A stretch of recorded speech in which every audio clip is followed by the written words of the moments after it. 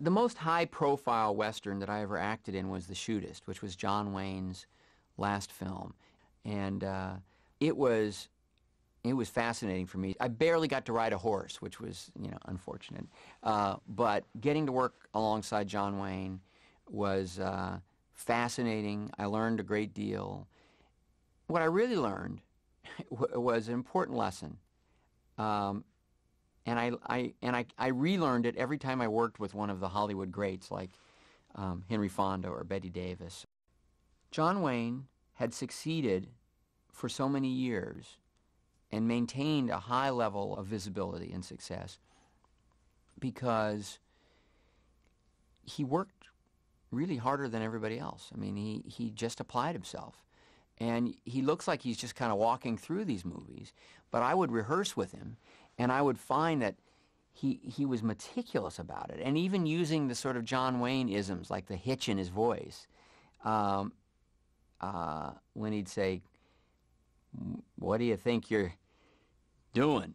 Why, he'd do the line normally, he'd do it 5 different ways, and then suddenly he'd realize, well, this was a moment to use that device, and there was something that would just draw you in to the character in the moment, or it would just make it feel interesting.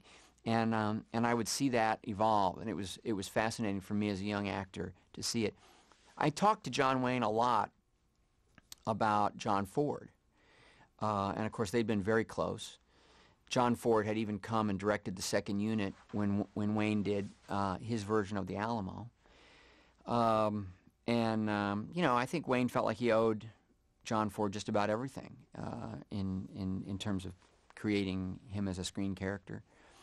And he said something which was very useful for me. On other films, Apollo 13 to some extent, but I really put it to use on The Missing.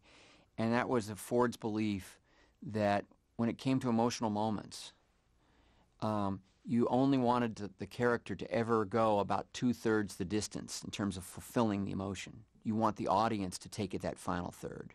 And so that bit of restraint was something that was very useful in presenting a drama and trying to offer some understanding and insight into just sort of how emotionally tough these people had to be in order to survive in that time and in that region.